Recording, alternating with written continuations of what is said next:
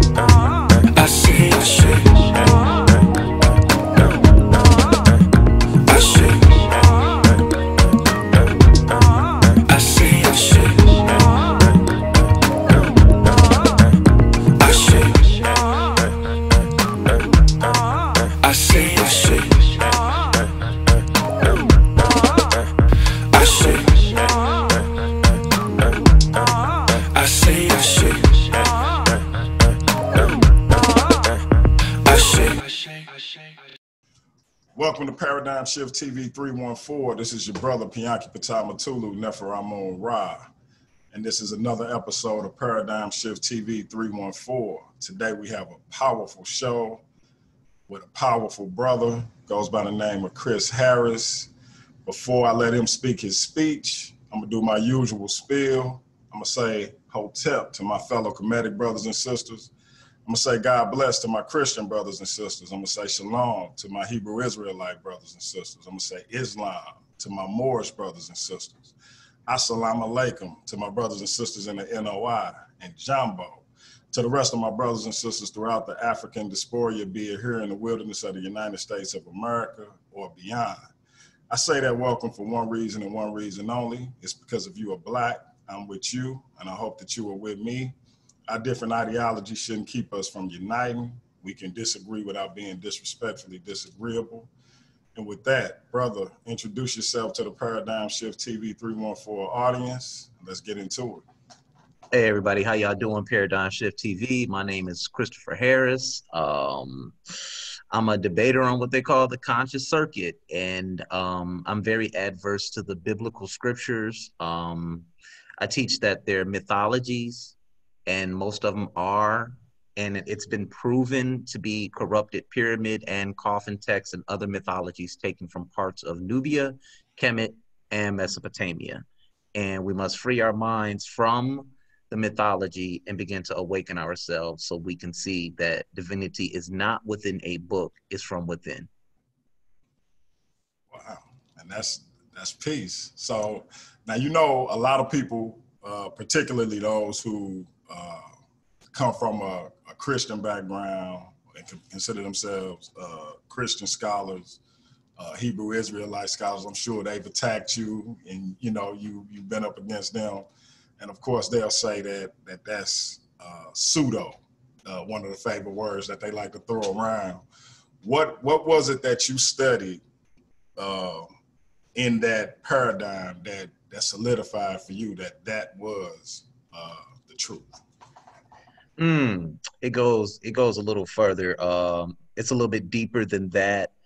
But I think it all started when I first started hearing about the tale of Heru Beodet. And I read about that tale, and I was at the library one day, and I had my fringes on, you know what I'm saying? I was a Hebrew, Torah only, the whole nine. Wow, okay. Yeah, this is what most people don't know. And I was happened to be at the library, and a gentleman came up to me and he said, "Hey man, I noticed you're always here at the library and you're always reading and studying. What is it that you're reading?" And I was reading I was reading Babylon the Timbuktu, a lot of what we would call Hebrew Israelite sources. You know what I'm saying? And so he says, "Okay, so you like Rudolph Windsor's books?" I said, "Yeah." So he states and he says, "Okay, okay, okay." He left. So he came back one day and he happened to bring back a book. He said, "If I give you a book, do you promise to read it?" And I said, "Yeah." I said, "Yeah, I'll read it." And he says, "Okay, are you a Hebrew Israelite?"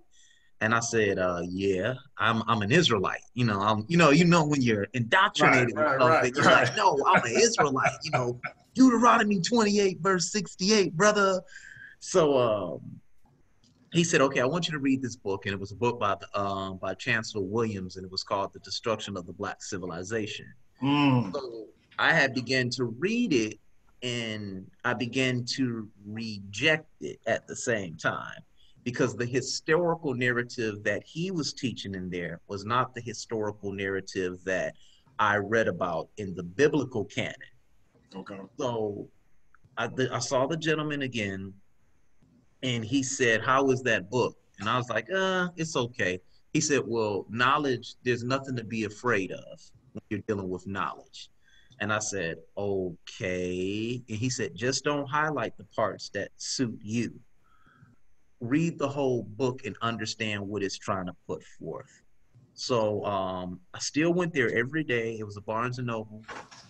I went there every Saturday to go read. So he then brought me a book by Thomas Doan called Ancient Near East Mythologies in the Biblical Texts.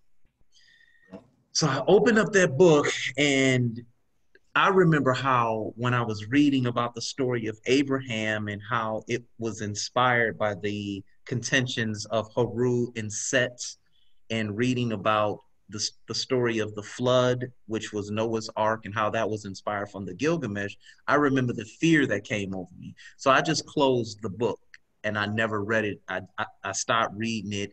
I was telling people like, "Yeah, man, this guy, he bringing me all this stuff about other religions." And you know how it is, right?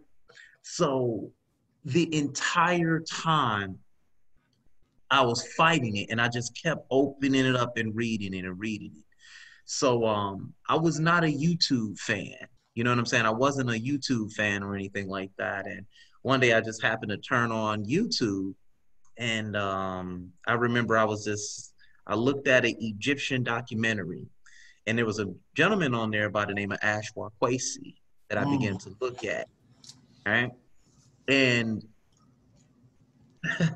he began to show the walls, and he began to show the stories that were on the walls. And I remember how the fear is called cognitive dissonance. The Yes, fear sir. that came over me that I saw when he showed then I saw Dr. Ben, Dr. Joseph Yahoo, I'm sorry, Dr. Ben. I saw John, I came across John Henry Clark, and I'm telling you guys, this is all like, I'm 40 years old, and this was all a matter of what this was 7 years ago. So they weren't trying to destroy the biblical mythologies. They were trying to show its origins and where they came from. So when that fear came over me, I just started reading Black Man of the Nile. I started reading Dr. John Henry Clark. I started looking at the Ashwar Kwesi videos. I got in touch with Mr. Kwesi himself, and No he said, doubt. Wow. yeah, I heard him on a radio show, a public broadcast radio show, and I just called in and I said, "Do you have any books that you would recommend me?" And one of the books he recommended me to was Echoes of the Dark Land by Dr. Charles Finch III. I went and got that book. And when I tell you, I just started reading and reading and reading and reading and just doing studying and studying. I began to see like, wait a minute. Okay, so if it's all false, I could take these fringes off. I can go outside on Saturday now. It was like a release. You know what I'm saying? And somewhat when you hear me go against the biblical narrative, I do sound rebellious. But sometimes you have to be like this when you're trying to wake your people up from certain paradigms. So as I read all of them, I began to study. I never wanted to read the pyramid texts because I felt like Psalms and Proverbs were all corrupted pyramid texts. And I said, so, okay, so I have them. But I spoke to another gentleman by the name of Jamar Milton. And these are all people on YouTube that you will begin to meet. It's nothing you can do about it. And they will say, read the pyramid texts and study them, and you will see it for yourself.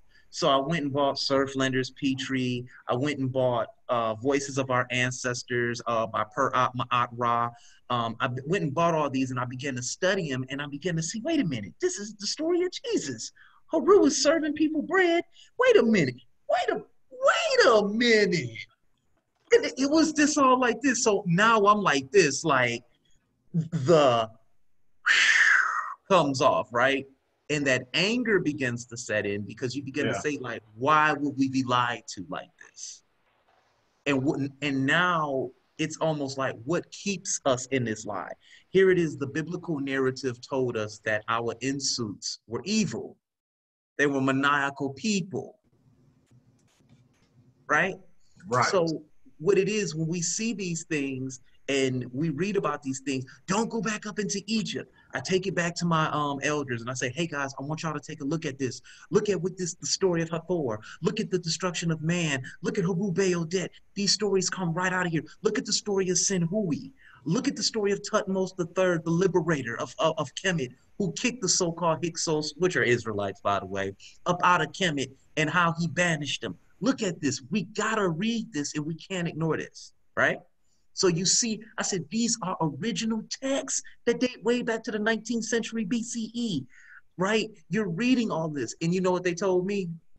We hope you go outside and get hit by a bus. Damn. Wow. These were the things they began to tell me, and then they began to shun me.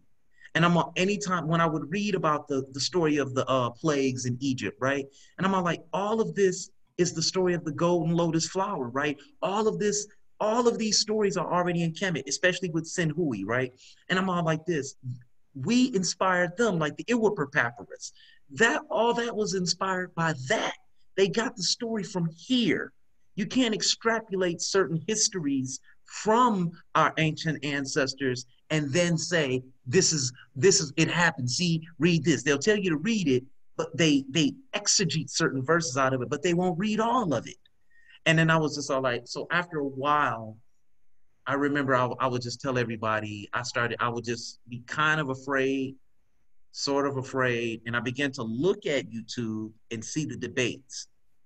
Because I used to debate the Christians because I was a Torah only, but I would see the debates and I would see the energy that these brothers had, like polite, and not that I agree with everything he says. Right. I would say polite or Sarah Suit and Seti, and I would just be all like, man, they're not even afraid of this book, right? And you would see them really going in on it and showing that it's just that it's a book, nothing more. And as I began to study history, because that's what I love to study, history, I love studying history and comparative mythology. One of the things I say in the book with Jesus is he says, the temple of man, the temple of God is within man. He who knows himself shall know eternal life. And I'm like, but it's written on the walls of Karnak. It's written right there on the wall. Man. I am that I am. Nut Pat Nut is written on most of the temples that were in Kemet. And so when I saw it and when I began to study it, I'm all like this, like, man, the book is not divine, right? Divinity comes from within. And then I began to hate the book somewhat because the way it shuns African spirituality. You understand what I'm saying? If you will, because when you mention how it portrays the insuits, I always say it's an anti-African book. Yes, it is. Because of how it portrays Africans as villains, whether it's the Curse of Canaan, Pharaoh being the villain of one of probably their most important story. Speak to that, if you will, on how it is definitely an anti-African book, because some people think that that's a misunderstanding, but I think it's clear. No, it's very, let's get one thing clear. The biblical narrative is anti-African, first of all, because it doesn't allow you to partake in anything African. Now, when we read about the biblical narrative, the first thing that you see in Exodus is the cursing of a civilization of the Nile Valley. And you see him plaguing the animals, plaguing the crops, killing all the firstborn.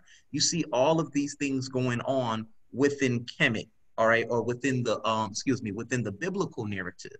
Right. Now, so that makes it anti-African. You're not allowed to be polytheistic, right? You're not allowed to call upon other gods, right?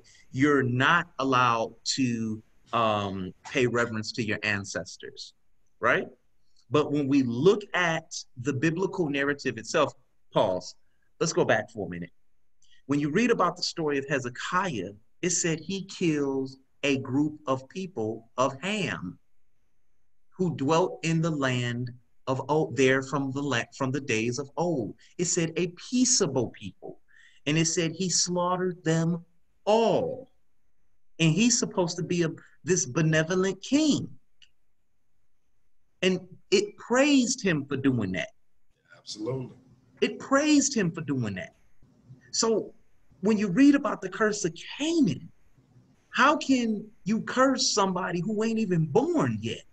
Canaan wasn't even born yet. Right. His father did it. He didn't even do it. He didn't even do it. You know, Yeah. when you look at the biblical narrative, such as you get the story of Moses. Now, Moses is 40. We know the story. Moses is 40 years old.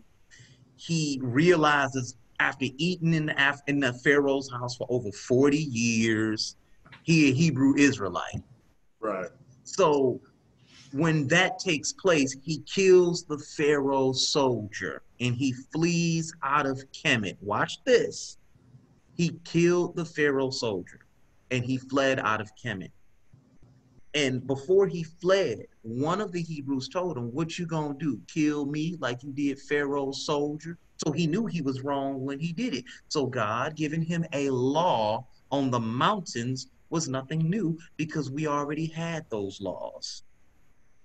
You see, these are the things I try to tell people to look at when you read the biblical narrative.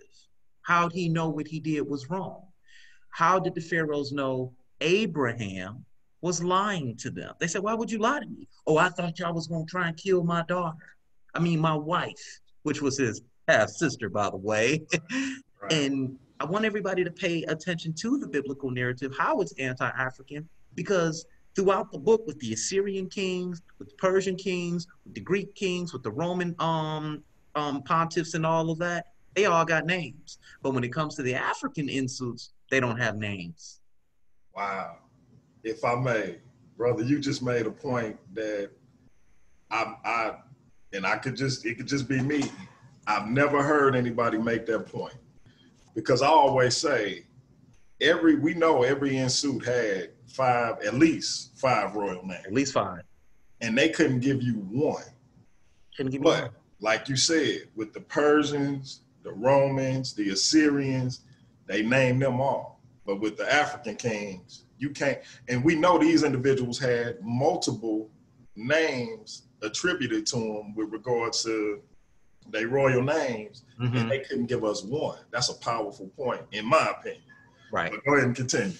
So when we look at the narrative and we see that, in fact, it is anti-African, we have to look at, then once you begin to study ancient Kemet or the land of Tameri, I know that saying Kemet is very, people get upset when you say Kemet, so I'll say Tameri or Hekapata. When you study it, their culture and their traditions, they did everything. They were doing certain traditions that the so-called Israelites were already doing, such as the scapegoat routines. They had an altar, which they made sacrifices at. They sprinkled wine on the altar, offered grain offerings, and their priests wore linen clothing with white, and they bathed every day before they went into their temple. As a matter of fact, the Temple of Solomon, believe it or not, since we can never find it, we can only we can only be assured that that ideal of that temple was copied after that of the Luxor temple, with the two pylon pillars in front. It is copied almost. It was almost copied the diagram in the Holy of Holies and the inner court and the outer court. All of those things, we were already developing those. We already had those sciences already. When you look at the story of Tutmos III, that story mirrors that of King David. King David's story mirrors that of Tutmos III. Because when you take Tutmos III's name and you put it into the Semitic letters, you get DWD. This is where they get the term Dawood from. Tutmos III's son, his firstborn son, died, and he had to appoint his second son, Amenhotep, as king. Amenhotep then what? Built a temple. And you see this also in the story of David, when David's son dies, of course, because Yahweh kills him. And then he appoints his son Solomon, and Solomon builds the temple, ironically mimicked right after the temples that were already built in Kemet. So when you see Solomon's name, which means my God is peace, you see Amenhotep where it says Amen is peace. So these are the things we have to be able to look at. And when I debate against these people or against my brothers and sisters that are Hebrews, Christians really don't care about that. They are more New Testament. I show them no mercy. That's powerful, bro. That's powerful. You teaching. Yeah. You teaching. Yeah. So how long, because I wasn't aware that you were in the Old Testament Israelite, how long were you in that in that belief before you began to look towards African spiritual? I was in that for maybe 9 years. Wow. Okay. Yeah. So that's why the fear was almost greater than the knowledge that I was acquiring. And you have to understand that when I was still a Torah only, for 3 years I was studying the African concepts of spirituality. Okay. You know, I was studying those. And whenever I would make a video or I would go on other people's platforms, I would almost be ashamed to speak of African concepts. And because people will troll you, talk about you, make videos about you, and you really didn't want to, you really didn't want to become the dartboard for those videos. And Right. after a while, I just began to see the attitudes of the Black Hebrew Israelites and how they would act towards that of African spirituality. And believe it or not, I don't know what it was, but I think it was, I heard a lot of false teachings coming out about the Exodus. And I'm all like, no Exodus ever happened. Right. You can't find it anywhere in history. Right. It definitely didn't happen under Ramses. We know that for a fact. For a fact.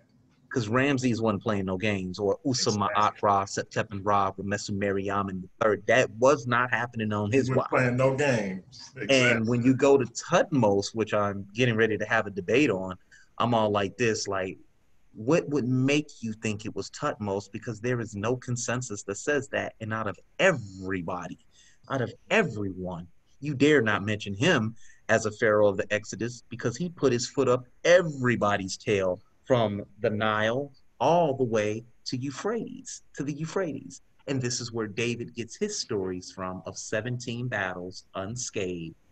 It was actually Tutmos who warred in the Battle of Megiddo. And they thought it was the end of the damn world when he raised hell like he did. And so, and he was a brother that looked just like me and you. So exactly. Yeah. Now I've heard and I've had because one thing about me coming out of Christianity, I still have a love and appreciation for the Black church. I don't have any animus to, and when I talk about the Black church, I mean the people. The belief, I have all the animus and negativity in the world, but the people, I got a lot of love for them. Yes, sir. So I still did. My wife, as a matter of fact, is still a very avid Christian. So you can imagine how that sort of plays out sometimes. But point being, I still have these conversations, and you'll see two brothers that are commonly on my channel, Christian, you know, powerful Christian apologist, and we chop it up all the time on her.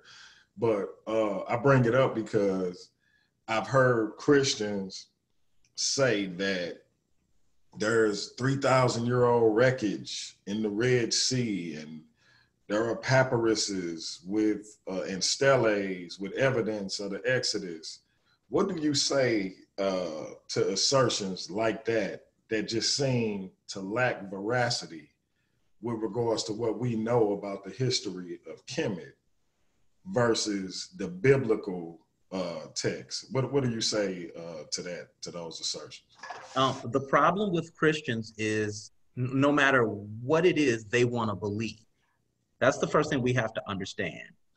And when they make these citations, those citations that they are making regarding steles, artifacts, or evidence, they make them very arbitrarily. We have to understand that. They're quoting other people's work. They have never themselves examined the text and or examined the evidence. And when you go back and you examine the evidence, I want to bring something up like I think it's the Harris Papyrus, which has slavery in there, right? And it's mentioning Semitic names, right? Now, with the Harris Papyrus, we have so many problems with that because none of those names, albeit they are Semitic, most of those names are alluded, if you understand epigraphy, which is such as spelling of names and things, most of those names have Baal in them, like Jacob Baal in them, Jake Anat in them. Yes, they are Semitic, but they arbitrarily cite what they want to cite. But when you look at the Hyksos period, which the Harris Papyrus was written, Semites practiced slavery amongst their own. Mm-hmm. And it was, yes, you have a papyrus that came out during the 14th dynastic period, but also it was during the time where Egypt was not in rule. So this is why I say they arbitrarily cite things without any knowledge of the history of Kemet. This is why if you don't understand history, you'll fall for it every time. And people can trick you from a position of ignorance. You understand what I'm saying? Absolutely. Yeah. Go ahead. I'm sorry. Go ahead. Okay, I just want to say this.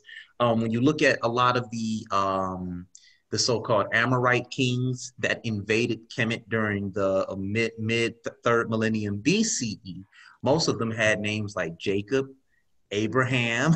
They all had those names when they came in there, and they took on throne names of Kemet. So that's what you call the intermediary period, when you had kings that belong not on the throne of Kemet, bringing their practices and, of course, slavery into Kemet. There is no proof that there's ever been a huge amount of slaves in Kemet escaping and or building the city of Ramses. So that's what I want to say. And that's an excellent point, because that was kind of in line with what I was getting ready to ask you, because it seemed like you have a few different mind states. You have some Christians or Hebrews who will say they were the Hyksos. You have some who say no. I've heard people say Hephaestus, and I hope I'm saying the queen's name correctly, or she was actually Hatshepsut. Mm-hmm. That she was the ruler during the Exodus. Like, you have all these different assertions, and it's like, why can't you just acknowledge that it's a mythological story about a people who were trying to come into power of their own? It was inspirational, etc., but that it didn't really happen. Why can't you just acknowledge that? Why does it have to be real or literal? Because anywhere, even when we look at, everybody says Kemet would never admit that this happened. Well, they admit that everything happened, even the things that they were embarrassed about, because that's one of their favorite things to say about the Bible. I forgot what is it, the something of embarrassment, right? When they talk about the women discovering Christ's tomb and bad things being said about some of the eyewitnesses, etc. Mm-hmm. criterion of embarrassment, I think is what it's called. Mm-hmm. Well, in Kemet, because these priests took a vow to uphold Ma'at, they were tedious record keepers. So yes. even if they tried to hide it, eventually it would come out in the records. Like the queen or the female in suit who we just mentioned, that was covered up, but because of the records, it came out. Yeah. Akhenaten, same thing. So if that actually happened, it would have eventually came out. Am I making sense? Yeah. When we look at the story of the Hyksos during the Hyksos period, you have scribes that are writing about the turmoil going on in Kemet. You have scribes that write and speak about how their people are sorrowed. Once again, I'm going to go into the Book of Lamentations that we find in the biblical narrative, most of that which was pulled out of Kemetic texts also, or African texts also. I don't like to separate Egypt from Africa because these people came from the beginning of the Nile. They came right from they're Nubians. That's what they were. As a matter of fact, the Nubians were the ones that always came and set Kemet back in order. Absolutely. That is key. They came up from the beginning of the Nile. Absolutely. And set it back in order. As a matter of fact, they're the greatest army to ever exist. It was the Nubians. So I want to go into the fact that scribes in Kemet also wrote lamentations about the conditions of their people. And this is once again, when Christians speak, they speak from a position of ignorance, unknowingly. I don't think they're trying to lie. I think they just are ignorant of history and things that they don't understand. Yeah, because you mentioned it. I think that, like my namesake, Pianki, Nubians would always come up and redeem Kemet because these were the same people. They were the same people. And what do you say to people, particularly, again, Christians, because I get this a lot when we talk about Kemetic spirituality or Kemetic science, etc. How can you skip over West Africa and go over to Kemet? That's right. What's your opinion on that critique? I think what we need to start to do is begin to embrace West Africa. I think because the conditions that we once saw it in through United States, through westernized media, we begin to reject it and we jumped all the way into Kemet, not understanding that many of the practices of the Akan culture, Dogon culture, much of it you can find in ancient Kemet. But the thing that we must understand about Africans, African spirituality, or being Africans and learning to embrace our spiritual concepts, we must accept that spirituality is not set in a bottle. It's not set in a book. It's not freeze frame, right? That's all ritual. Spirituality will continue to evolve because the creator cannot be encapsulated into a book or into any ritual. And this is why when you see the concept of African spirituality, I'm speaking to my Christian brothers and sisters right now, when you see the concepts of African spirituality that we find on the west coast of Africa, you don't find it in books. Ain't nobody writing no books on Edify chapter 2. Mami Wata, the book of Mami Wata, chapter 1. Nobody's doing that because they understood and understand that spirituality cannot be encapsulated inside of any ritual, practice, or book. Those are all Oriental concepts that come out of the Bronze Age period. I'm sorry, not the Bronze, the Iron Age period with the Greeks and Romans and things like that when they wanted to canonize the people they conquered spirituality. Okay, and that's powerful because I think one thing that I always, and this is my belief, I think that African spiritual traditions, no matter where you go, the Zulu tradition, the Yoruba tradition, Mm-hmm. the Ifa tradition, the Dogon, Mm-hmm. as you mentioned. I think if you look at Kemet, you look at Nubia, I think you see syncretism and similarities in all of them. Not Yes. necessarily with the culture of the people, but with regards to how they believed, how the deities were represented, what their particular aspects were, etc.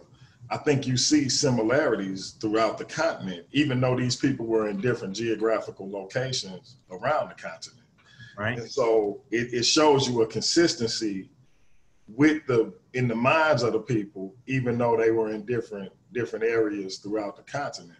And Mm-hmm. so I think that you absolutely hit the nail on the head when you say we should focus more on those West African spiritual traditions and cultures, Correct. if not for no other reason than to edify ourselves and to edify people about what it is they represent. So That is correct. And we also must embrace the citizens of the West Coast of Africa too. Too many times we want to go up and down all parts of Africa and say, I'm this group of people, I'm that group of people. No, I'm this group of people. We should not be doing that. We should be embracing them so that they could want to embrace us back. Because we are all mixed up. And these are the products of slavery. And this is what slavery produces. And if you wonder, one of the reasons why I would have a problem with the biblical narrative, because the law clearly says that slavery is okay in the book of Leviticus and the book of Deuteronomy. It's clearly stated in there that slavery is okay. And if slavery is okay and there's a deity that says it's okay to enslave indigenous cultures and people, then I don't want nothing to do with that deity. I don't want anything to do with his laws. I don't know what else to say. I think we should begin to embrace our roots because we know we come from the West Coast of Africa. right. And I think everything else, until we learn how to embrace who we are, where we're from, we're going to continue to be in the conditions that we're at, where we're at now. I agree with that 100%, bro. Yeah. If you can, talk about because I don't know if you saw the title of the show. I put Debate King Chris Harris. Yeah. Talk about your dominance in these debate leagues and these debate circuits, and how you kind of start kicking that off. Well, the thing I always do is when I'm debating, the first thing is, if you're not studying and if you're not familiar with the topics that you're debating, you're going to always lose. And you're going to end up doing more pontificating than teaching or edifying the audience. That's what a debate is. You are teaching the audience your stance, and you are convincing the audience his stance is wrong. This is where you get the negative and the positive from. As far as debating, I had a original picture up there with me holding all 3 of my trophies that I earned at Solar Vision Debate League. And I took them down because I'm not really a heady guy like that or arrogant guy, but I can be, but I wanted people to hear my message. But debating is easy for me. And I always come with primaries. I never lie. I try to tell the truth. I'm yeah. Christianity sucks, man. I'm sorry. What I'm trying to sit up there and say is, when you're debating, because I don't really like talking about myself like this, when you're debating, you just want to have your argument concise. That's all. When you come with your premise, this is how I've learned, because my dad was a lawyer, so that's how I learned how to debate. He was an attorney. And what he would always do is says, Christopher, here's your premise. This is what you're going to talk about. Let everybody know what you're going to talk about. This is ABC. Watch this. He said, once you're done with your opening, you let everybody know what you're going to be talking about. You go into your premise. You discuss your premise in 1, 2, 3, 4, 5 points, right? And that's how you deliver all your information until you're finished.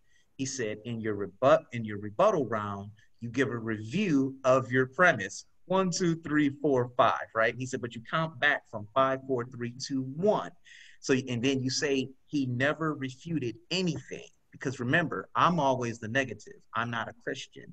You see what I'm saying? And I'm always going against Christianity. And you let the audience know he did not refute any of the information or the primaries that I brought to him. Then in your closing, you refutate him again on the points that he brought forth that had nothing to do with the 5 points that you were elaborating on in the debate. So really, it's a win-win-win no matter how you take it. You know, your opening should always explain your premise. Your refutation should always go back over the details of your premise, properly refuting what he has already presented, because he's there to really refute what you bring forth, all right? And then your closing should be a brief summary and reminding everyone else again the flaws in your opponent's argument. So that's the formula I've always went with. Most people say Chris is very offensive.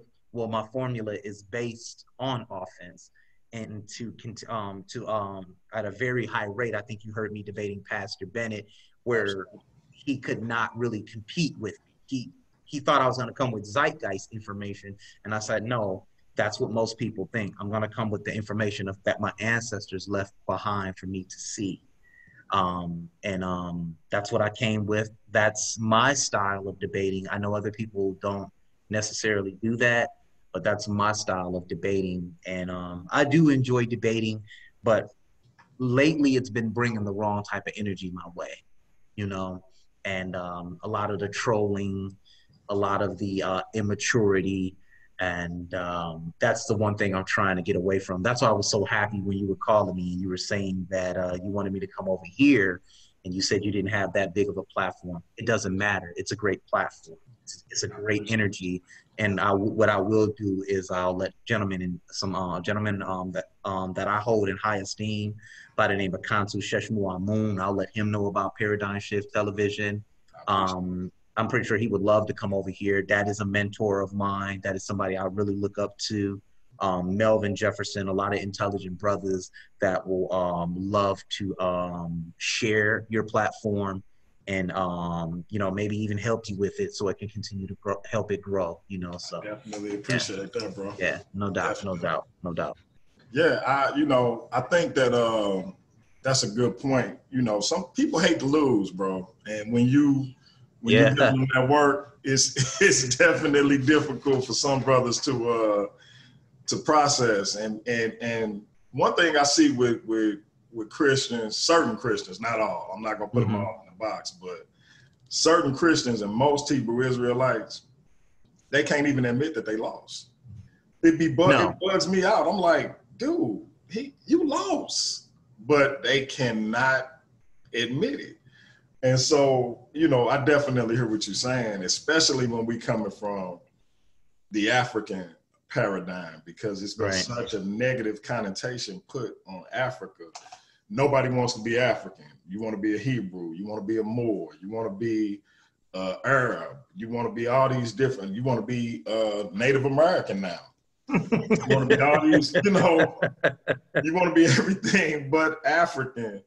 And it's like, but then when you start talking about a DNA test or something like that, oh, that's the white man's this, that's the white man's that. And you don't think the white man had nothing to do with the Bible. But, you know, it's like, the logic is so flawed. You just like, dude, like what concept of history? It's like you're in a parallel universe.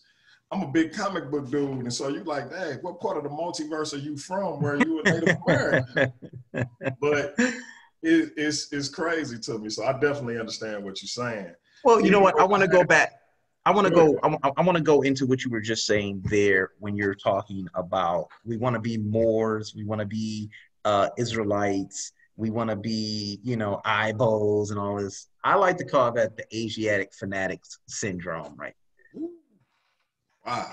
That's what I like to call that. Okay. And most of that is because you're ashamed of being African. And now I embrace it. And when I tell you that I embrace it, you know, I'm a career guy. And when I was at work, a lady was coming up to me and telling me about how her day was at church. And I was like, oh, okay. And she's like, Chris, every time I talk to you about church, you seem not to really care. I said, no, I'm African. And she was just all like, huh? I said, I'm African. She said, so you don't believe in Jesus? See how she automatically thought because I said I'm African. I Right, didn't. right. I says, no. And she says, you don't believe in God? And I said, not the one you worship. And she says, so what is it that you practice? I said, I'd like to play with him. I said, I'm African. I could worship a tree if I want to. That's how the creator made me. And then she'll just be all like, they get scared and stuff. And it piques their interest to come talk to you about it. And Absolutely. I was just speaking with her about it the other day. And I said, our ancestors in ancient Kemet or Tameri saw Amen, and all the gods represented Amen. Amen is the unseen God. And she said, well, who was Amen? And I said, well, let's turn to Matthew chapter 4 and let's find out who Amen is. And I said, well, here it is. Jesus gives the Lord's Prayer, right? And then she says, yeah. And I said, our Father who art in heaven, hallowed be thy name, thy kingdom come, thy kingdom come, thy will be done on earth as in heaven. Give us today our daily bread. God is Father, glorified forever and ever. In God's name we pray. Amen. He said God's name was Amen. He did not holler out and say his name was Yahweh. Jesus said his name was Amen. She Mm. says, no, Amen means let it be so. No, if he was speaking in the ancient Levant area, Amen and those priesthood temples were all through there. Amen only meant that one thing, the unseen God. And he said his name was Amen. So why is everybody playing to Jehovah or Yahweh? And when he was on the cross, he hollered out to El. El is nothing but another epithet of Amen. When you look at the Canaanite deity El, you'll see the first thing you see on his head is an Intef crown. And that is none other than Asar, which is another representation of who? Amen. Yeah, It's just that simple. There's that's no right. way around it. It's that simple. And that's why, like, so, I got a brother, good brother. He a Christian. And we've had a back and forth now for about 2 years. And I mean, he and I are good friends, but when we having our intellectual back and forths on spirituality, his contention is that the ancient people of Kemet believed in multiple deities. My contention is they believed that there was one being in existence, period, That's right. that expressed itself throughout all of existence. Whether it was a blade of grass, the wind that blew, you and I, a tree, as you mentioned, Yeah. etc. So he says, well, why did they build temples to Heru and Sekhmet? Because those were the aspects that they identified with. That's right. And he cannot comprehend it. And I told him I use this analogy all the time. I say when I would get in trouble, my mother, for whatever reason, she allowed us to call her by her first name. We called our grandparents mama and dad. Mm-hmm. And so we called my mother by her first name. Her last name is Foster. So when I would get in trouble, my sister would always say, Miss Foster looking for you when I would get home. That let me know that her energy had shifted from that first name basis to now Miss Foster. And I had some consequences I was going to have. I know where you're going with this one. Go ahead. So my point being, she the same person who's showing a different aspect of herself. That's right. And Amen or the Netcher, whatever connotation, Ptah, Ra, Ray, whatever connotation you want to give the divine creator. Mm-hmm. This, when something had to be dealt with from a wrathful aspect, we're talking about Sekhemaat. That's we're right. talking about our higher self, we're talking about Heru, our lower self, Sutek. These were the aspects of the creator. And it's like, he just can't comprehend it. for when people identified with that aspect, they erected temples towards it. I mean, it's not complicated. No, it's not. And I equate it to, okay, you have a Trinity that are three.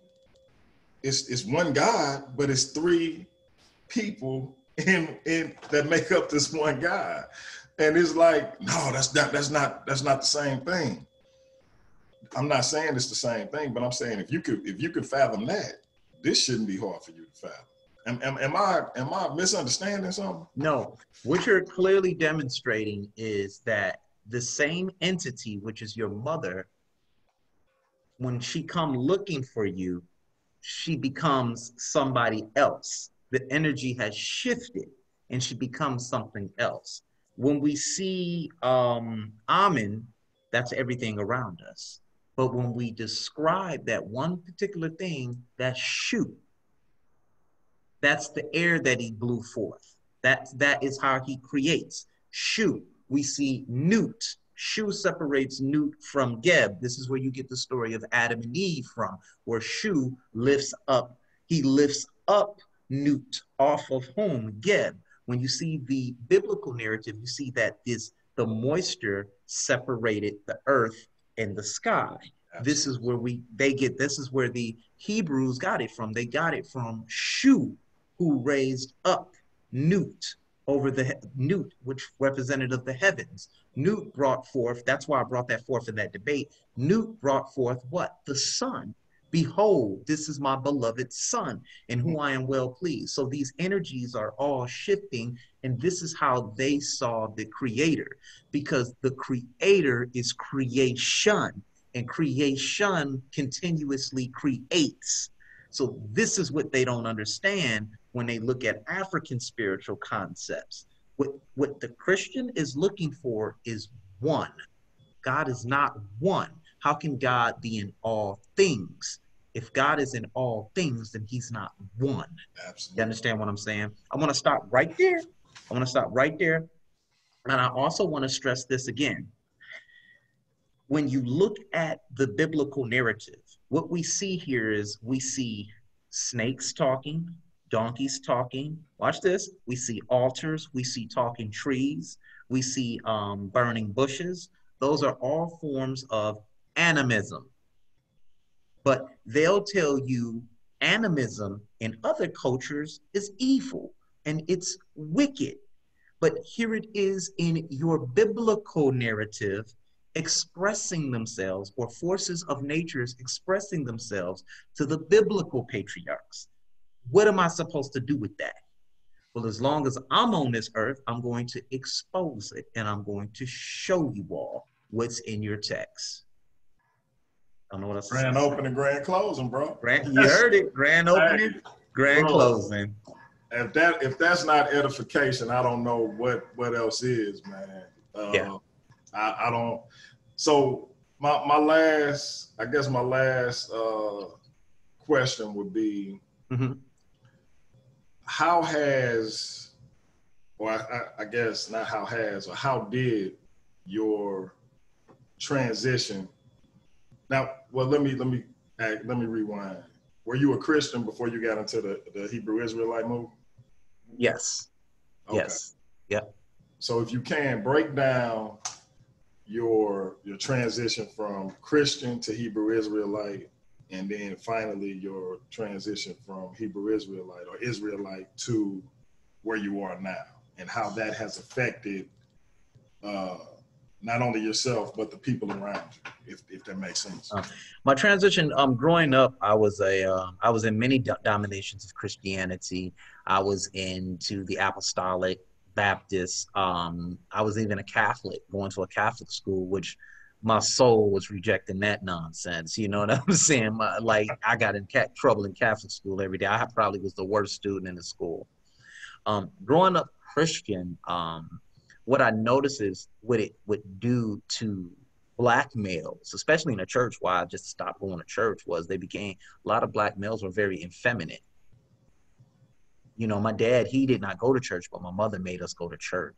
And I just remember seeing my dad, how strong he was. But when I went into the church, I saw a lot of passive Black males.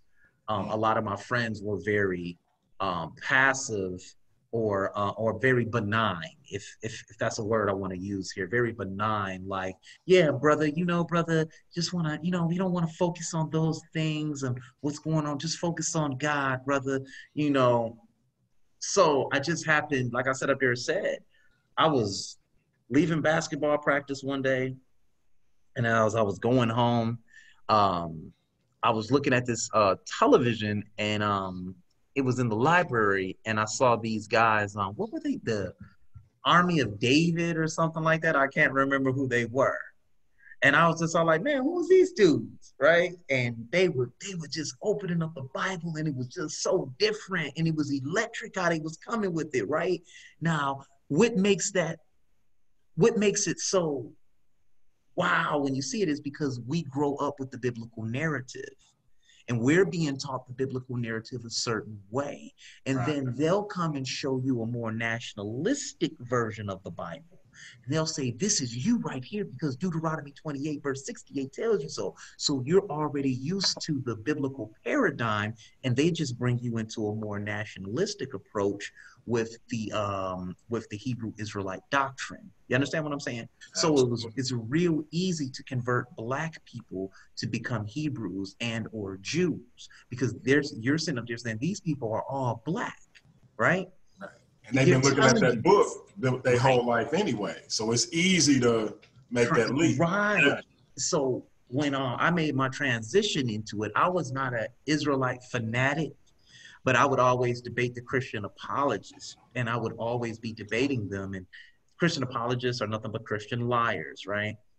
But I remember I debated one, and he said something. He said, what books are you reading, Chris?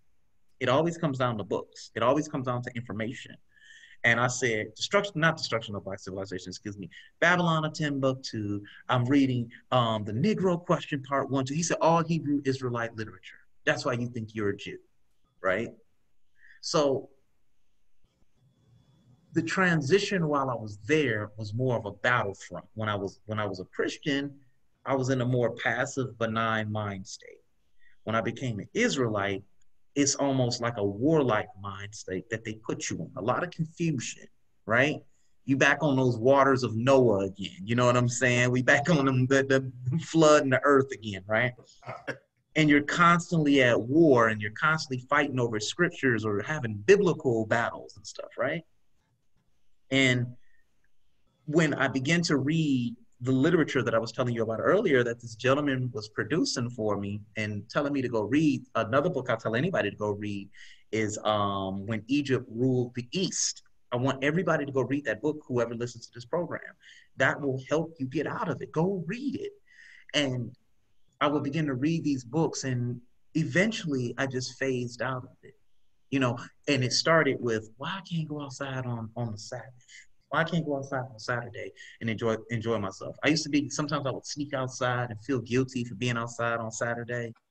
You know what I'm saying? Like, and I was just like, why does God care about if I sleep with my wife on Saturday or have sex with my wife on Saturday? Wow. You understand what I'm saying? Yeah. So after a while, you step out of it, and but you got one foot in the door, one foot out, right? And then finally, when you take that full step out, this when the flood comes at you again. That's when the flood comes after you.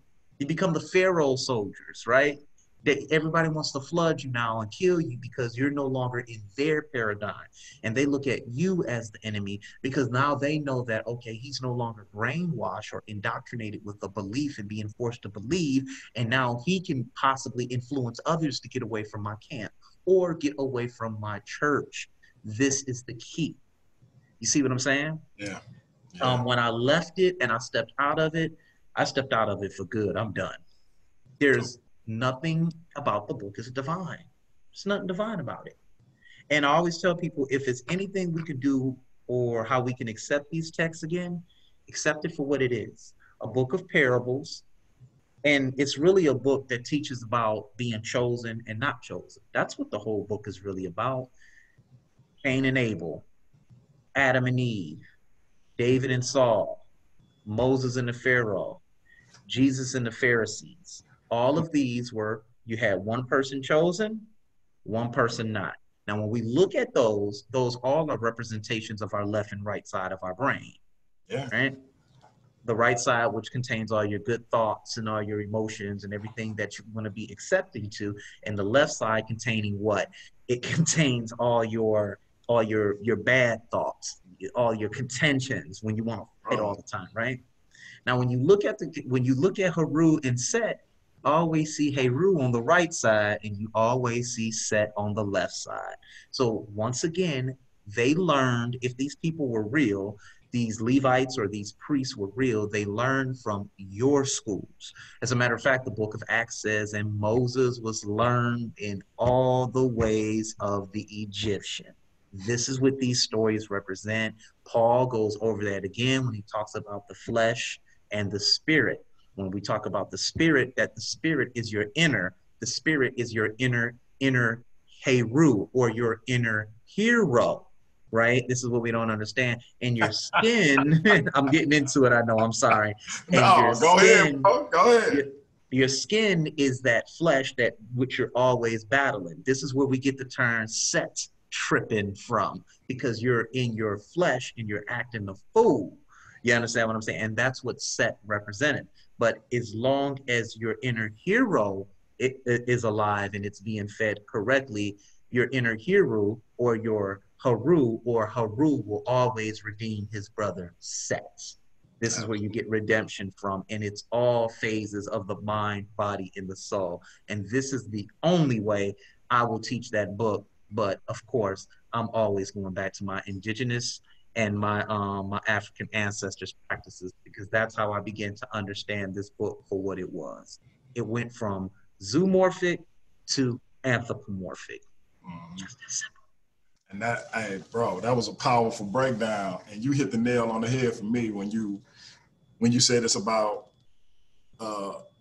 one person being chosen and one person being rejected. And just to add to the list, Jacob and Esau. Let's stop there. Jacob and Esau, that's nothing but Heru and Set, literally, because it tells you Set, he was what? He was red and hairy. What does it tell you about Esau? He was red and hairy. Jacob being chosen, Esau not being chosen. Yeah. It's so simple. And they reverse it with David and Saul, because how did they describe David? He was ruddy or what, and so and it's like you broke it down with, like, people don't realize in the Kemetic text, Set isn't destroyed. No.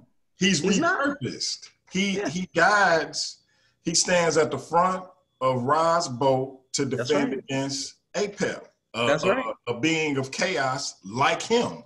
Mm-hmm. And he defends Ra from that as he journeys through the night until he rises again in the dawn. So he is, that chaos inside of us is repurposed. Why? Because while we always want to stay in our higher self, sometimes that chaos rise up. That's right. Repurpose it.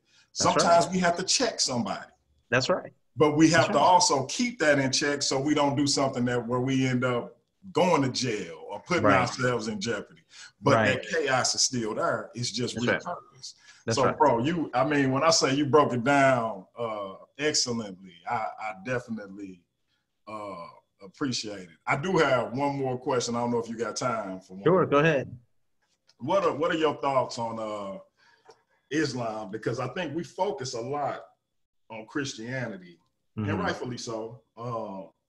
One thing I do want to start doing though is edifying the people on Islam and its place in our history with regards to what they did to our African ancestors through slavery, through oppression, how that corresponds with the NOI and they teaching. What are your thoughts on Islam overall? And if you want to segue that into the NOI, go ahead with that as well. When we look at Islam, once again, Islam is nothing more than an offshoot of the Abrahamic traditions. It places its divinity or your divinity inside of a book, and it gives you a set of rules that you must follow. One of the things that you were talking about when you were talking about you have no problem with the Black church, I definitely have no problem with the Black church at all. I would be a hypocrite if I said that I did. Um, Nation of Islam has done wonders. It has re-transformed men that are getting out of jail, and it has repurposed them for their lives. So honestly, the NOI, I can never have a problem with the NOI. I just can't. It would be wrong of me to. It's just like I really have no problem with the Christians. It's just that I just feel like they're all misguided. The NOI, when you really look at them, you have to ask yourself, are they following a book, or are they following a strong Black man that is saying, hey, look, you need to be a man. You need to be a man of the household. When you really look at it, the book is just a tool in the Nation of Islam. It is just a tool, right? The Honorable Louis Farrakhan, or the Honorable Elijah Muhammad, I will call him that because he's no longer here. He's with the ancestors. They did great things for Black men in the 50s, 60s, and 70s. And I just can't talk negative about them. That's just something I can't talk about. But when I look at the history of Islam and its traditions or its atrocities inside of Africa, we got a problem.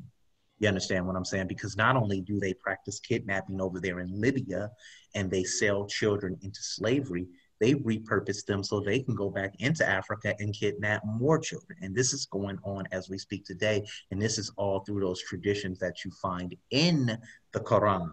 When you open up the Quran and it says people who worship multiple gods, you can kill them and chop their heads off or slice them from ear to ear. And these are the things that are in those books.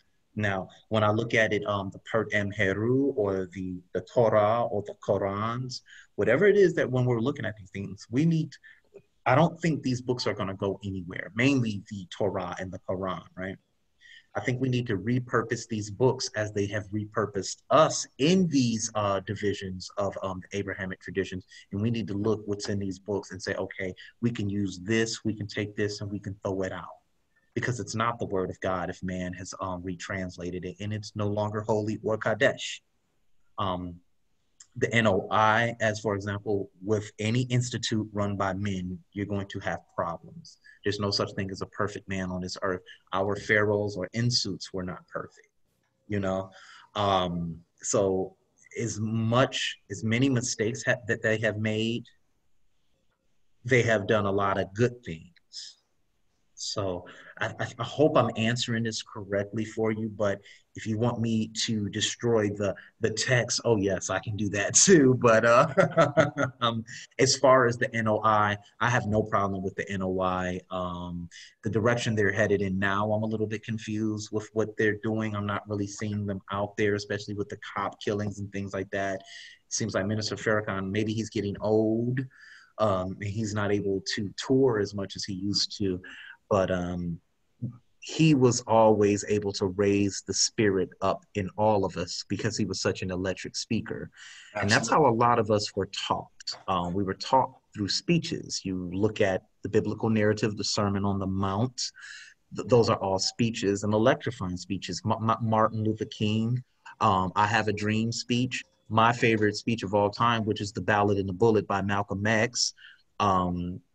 He too was a Muslim. So I have no problem with the Nation of Islam because some of our greatest leaders and orators and teachers have come right out of that school. So yeah. Yeah, I definitely respect your answer, and I think you and I are on the same page with that. I respect the nation for what they've done, building up Black men and women, building up pillars in the community, setting up Black businesses, etc. Yep. And that's another reason why I don't really have an issue with the Black church, because I feel like Black people are the most spiritual people on the planet. That's right. We can take Islam, we can take Christianity. That's right. We can take Judaism, Buddhism, and whatever we want to take, and we could put our spin, our swagger on it and make it our own. Because when you go to the nation, it ain't like when you go to an Arab mosque. That's right. When you go to a Black church, it ain't like you go to a white church. That's right. You know what I mean? Hebrew Israelites ain't like the synagogue. You know what I'm saying? Because we put our own swagger on things. That's right. I think that the rejection of Africa and African traditions is where we kind of stand in deference with that. But I respect, like you said, the Honorable Elijah Muhammad. I respect Louis Farrakhan and what he's done and what he's built. My only issue with the nation is the two men who seem to revere Africa in the history of the organization were both ostracized. Khalid and Malcolm. Yeah. I don't think Yeah. it's a coincidence. Yeah. And we'll leave it at that with regards to that. As far as Islam overall, I think that in our critiques against these Abrahamic religions, I think that we can definitely start giving Islam more work than we do with regards to what they've done to our people and what they continue to do to our people. That's right.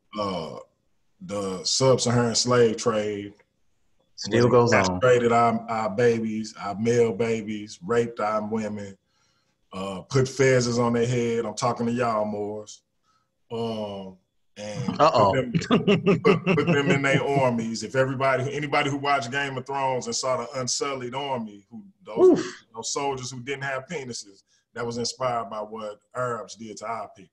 Mm-hmm. So, we have that aspect that I think we can definitely go at their heads with, and the fact that they are still doing it to this day. It has not stopped. That's right. So, so that's something we can get into. And then when we talk about Judaism proper, not the Hebrew Israelites, but we can talk about how Jews contributed to the enslavement of our direct ancestors who came over here on slave ships, and how they contributed to it business-wise, through insurance companies, ships, etc. So I think we can knock all their heads off. I think we focus on Christianity a lot, and deservedly so. But when it comes to the Abrahamic faiths, none of them have been kind to our people.